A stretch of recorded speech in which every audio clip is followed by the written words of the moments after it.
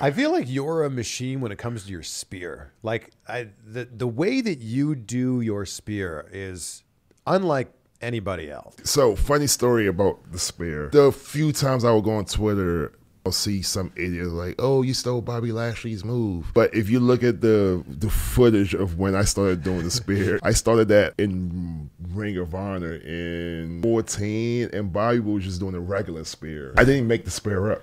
Everything is stolen in wrestling from somebody. And there was some guy, and I can't even tell you what his name is.